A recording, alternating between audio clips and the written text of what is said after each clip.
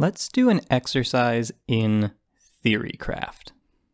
Anyone can theorycraft. It's one of the best things about fictional media. It can also be daunting in certain spaces, but really, all you need is a convincing argument, a theory that's built up with supporting claims and evidence. I'm going to build up a convincing theory just enough to tear it down. Spoilers for all of Dark Souls 2, by the way, and for a 19th century poem, I guess. The lore of the Dark Souls series is touted as rich and complex, with several channels of YouTube almost solely dedicated to, if not built upon, deciphering it. It is a world and story that needs explanation. Part of this need, however, stems not from said complexity, but from the means of delivery and obscurity. The games will tell you their own stories, the narrative of what's going on in the present as you act, and, when not making a point to keep you in the dark, why. What they obscure is history, the lore of the past, the dead kingdoms, ancient rites, forgotten cultures. The method of delivery for the deep lore is in the description of items and their relation to some of the difficult to parse lines of dialogue with various NPCs. The magic is that it makes the player an archaeologist of sorts. We put together stories with what we have and are rarely left with a complete picture. Often, the deep lore requires deep speculation. Nothing is confirmed. We're about to go into something I'd consider the deepest lore, accompanied with the deepest speculation. We're diving into inspirations and references, that is, connections to elements from outside the text that shape the game. This isn't going to be the same as headcanon, and I'm not just saying that to distance from the term, more so that it's not really a lore theory with respect to in-game canon so much as it is a theory of creator inspiration. Additional to that, I know these games are translated works and have some manner of differing between them, but it is still a piece of media as it is, ideal translation or no. All this means is I cannot pinpoint where exactly in the process of creation these references made their way in. It might be an English-only thing. It might be across every iteration. I cannot say. Doubtless, the stories of Arthurian myth have seeped into nearly all of Western-focused fantasy.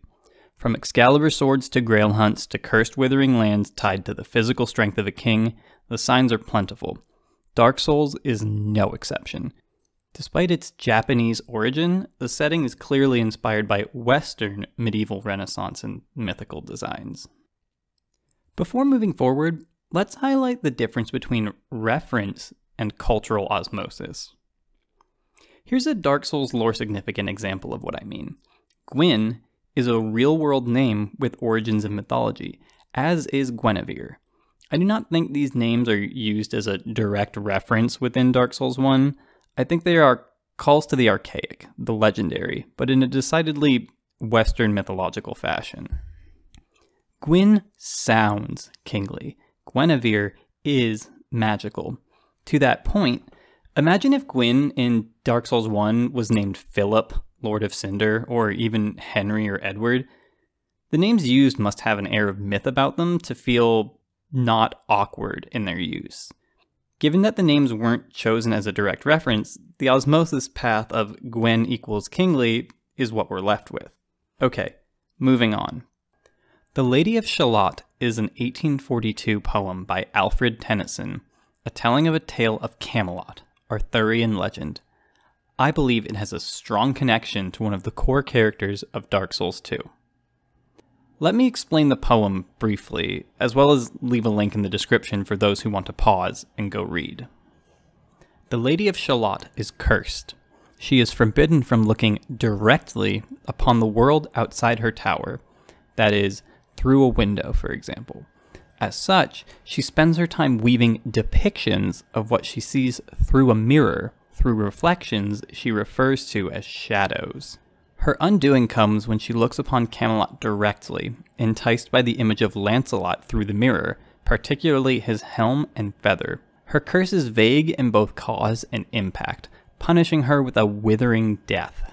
In her final moments, she writes her title, The Lady of Shalott, upon a boat and pushes herself from the shore to drift to Camelot, where onlookers notice as her boat beaches. Among them is Lancelot, who more or less says she's pretty, though she arrived dead. And now, onto some base assumptions for my argument. Here are 3 things I believe we can safely take as a baseline. Number 1, her name is not simply an anagram of Seath Talon. This is a fun idea, but I'm not really sure it goes very far. I only mention it because it could explain away her weird name. Number 2, the developers know Arthurian myth and, though referencing it broadly as most fantasy does, have intentionally referenced it here. And number 3, this poem is specifically referenced, not just the myth it entails. The last point may need some elaboration. As stated before, the poem I'm tying my theory to is about a shared myth, not something Tennyson made up from whole cloth. So why this poem over all other versions? The myth itself is quite fungible. The name for the central figure, in Tennyson's case the Lady of Shalott, differs from version to version. The myth is known as Donna di Scarlotta in Italian and Elaine and Lancelot in older English iterations. Speaking simply, the Lady of Shalott, Tennyson's work, is of particular significance because it is unique to Tennyson in emphasizing Shalott as a signifier of the subject, because Shalott is unique to Tennyson's poem. It's a name that is only used in his work, a work which, in turn, gives the lady no other name. Shalott does not mean anything. It is not a word like Scarlotta/Scarlotto in Italian. English has no other use of Shalott, aside from proximity to shallot, which is a wholly different word. If he, Tennyson, owns the word, then any work that references Shalott inevitably derives from his telling of the myth. Once this baseline is established, one can delve into the myth through the lens of this poem and note several connections to elements that are absent in other tellings of the myth, firming up the connection between Dark Souls 2 and Tennyson in specific. Initially, the story of the Lady of Shalott came to mind because of a character and naming trend unique to Dark Souls 2. There is a character that serves as your guide, in a sense, called the Emerald Herald, later given the name Shanalotte. In this same game, there are a series of queens seeking respective monarchs that all share one trait in each of their names. The syllable na is common to all of them. Nashandra, Ilana, Nadalia, Alsana, and, as such, Shanalotte. Another note is that each of the na characters are essentially left with a name either without the na or adjacent to it. Ilana, Elaine, Nadalia, Dahlia, Alsana, Elsa, and finally, the most obfuscated one, Nashandra, which is, in my view, like Sandra/Cassandra, which, if you need some bonus circumstantial evidence, Cassandra is a name popularly taken to refer to the Greek myth, a figure whose curse involves prophecy, lies, and disbelief. If you remove the na from Shanalotte, the result is Shalott, a name with no other connection than to Tennyson. There are a few themes that come to mind as common between the Lady of Shalott, referred to as Shalott from now on, and Shanalotte. These themes are indirect viewing, sequestration, mirrors, and longing. An incidental connection could also be made between her weaving and the theory of the old yarn spinner in the intro as also being Shanalotte, but I don't have a ton beyond that to say about it. The strongest elements of her connection center on two aspects of Shanalotte: her manifestations and her true physical position in the game. Made clearer in translation, though still present in the English version of Dark Souls, is the principal understanding that the true Shanalotte is found in the Dragon Eyrie, far from where we first meet her, where she speaks of having guided the player through her bunshin, which translates as avatars or embodiments. There are two possibilities here. She likely means either the Herald in Majula is a bunshin/manifestation, or she is speaking of the old woman in the introduction. But the theories are not mutually exclusive. The important part is that we have never met the real her before now, and have certainly met manifestations before. Her manifestations are how she sees the world while remaining in the Eyrie. Manifestations may also be understood as reflections of the self, a power that is never explained but possibly comes from her creator, Altia, who was also working on magic mirrors.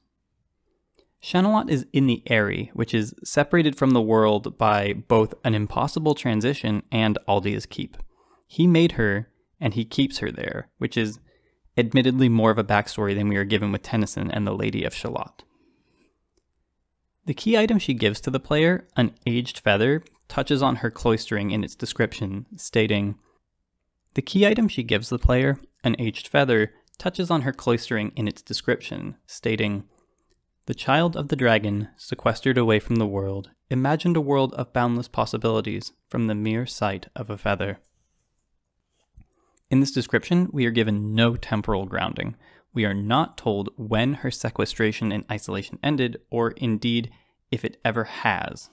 Shanalotte, like Shalott, is set in a distant place, overlooking a kingdom through reflections. These reflections are her manifestations, her shadows. The reflections in the poem are from a literal mirror, and referred to as being shadows. If anything, the point should be used primarily to emphasize the unique nature of Eyrie Shanalotte as compared to the others, which are, in my view, all manifestations, reflections, shadows. She, too, thus views her world through shadows, much like Shalott. Shalott does not, however, manifest herself out into the world so much as bring the world to her, using a mirror as her lens, which brings us to mirrors. Mirrors are not a common occurrence in Dark Souls. Thematically, they lay outside the ordinary realm of the stories of cycles, reiterations, decay, and inevitability. They are often evoked in literature to be metaphors for, or allusions to, self-exploration. Dark Souls is uniquely uninterested in the self. Even as the next monarch, even as the chosen undead, we are empty in our past, empty in our future, and ultimately only potentially next so much as we fill the role, only chosen in so much as any undead forced to Lordran who leaves the asylum fits the prophecy. There is hardly a self in Dark Souls. One of the themes of 2 is, indeed, the loss of anchors to the world in memory, sense of self, the unraveling that the curse of the undead casts. Much like the poem, the world of Dark Souls starts after the curse. It is not a world that cares what was forgotten or lost before it starts, and it always starts us with nothing substantial. And yet, mirrors curiously feature into Dark Souls 2, though it would be a stretch to claim they do so as some thematic grandstand. If anything, I take them to be displays of reflections, and also as a partial allusion to Tennyson's work when the poem says, "And sometimes through the mirror blue, the knights come riding 2 and 2. This, if nothing else, at least reminds me of, and perhaps inspired the mirror phantoms in Looking Glass Knight, though few connections can be made to Shanalotte, beyond her potential learning of reflection manifestation under Altia. Mirrors and viewing the world through reflections is perhaps the most central element of Tennyson's poem, but they are not as crucial to Dark Souls 2 as they are the poem. But bear in mind that Dark Souls 2 is not Shanalotte's story, and that mutual significance of reflection remains for her and Tennyson's story. Shalott in the poem is envious of the world she sees through her mirror, of all Camelot, and has been, presumably, for the whole of her life before the poem began. The poem is the story of her faltered will, the moment that she fails and the curse plays out. We do not see it cast, we do not know her prior temptations, we do not know of the times she nearly faltered. We only see the moment that she fails, and with it, the vision that manages to tempt her, Lancelot, a knight, bold and bright with his feather and helm. Contrast this with the aforementioned unnamed knights who ride through her mirror. They do not tempt her as he does. He is the object of her fascination to such a point that it kills her. To say she sought anything prior to the activation of her curse might be a stretch. We are not given a glimpse into her goals or the world surrounding her, the nature of the curse, etc. We are only left knowing one thing for certain. Though she had Camelot in her sight for all of her confinement, it was not the beauty of the land or the customs of its people or even the desire to belong or simply be somewhere else that tempted her to a point of failure. It was Lancelot. We watched desire materialize, stronger than the infinite temptations of the past that we are only given faint assurance must have happened. What does Shanalotte desire? Put simply, a monarch. She guides the player towards the end goal. There is no explicit mention of her desire. She does not seek a pairing like the other Na characters. This game doesn't really deal with brides in any explicit terms that go beyond the queens. There's no player marriage or anything. Our bond with the hypothetical fifth queen is not so formal, even as a potential monarch. There's a trust and degrees of affirmation, but no oath or any kind of union. It is implied she was made to serve the purpose of a firekeeper in a land that no longer has them. By extension, her purpose would be to tend the flame and work to keep the dying world alive. I do not know if that's her actual motive. It's possible she just wants to be free, as the feather suggests, and that she's tied to her role like Shalott is to the curse. In Dark Souls, we never get to know some things, and that includes character motivations and what a saved world even means or looks like. Most of what we know and think about characters is built on assumptions, but what we build is less a figure of the character and more a stack of lore blocks resembling the shape of the character waiting to get kicked over. Which leads us to... Despite everything I've just said, I cannot prove a thing. Cultural osmosis can easily put a stake through the heart of the theory. Tennyson is not the only writer out there to think about themes of isolation and desire in a fantasy setting. I could have centered this more on someone like Rapunzel. I had to more or less ignore things or say the parallel stops, right at Shanalotte's most memorable acts of desire and defiance. I mean, all I truly have to go off is that her name, when you filter it through another game-related name theory, becomes very similar, though not identical to, a character with some shared traits. Most supporting evidence has no guaranteed connection that can't just be waved away by cultural osmosis. It could be just a name, same as Gwyn. So, in the end, do I believe that Dark Souls 2 is built upon the worlds of Alfred Tennyson? I wish, but no. Do I think Shanalotte is a Tennyson reference? Kinda. Do I think about it every time I see the character? Absolutely. It's a pet theory, and I think serves as a good example for how to expand upon an interpretation. Hell, cultural osmosis is basically how Dark Souls 1 even happened. Miyazaki, the director, more or less said his inspiration came from a time when he couldn't even read what he was enamored with.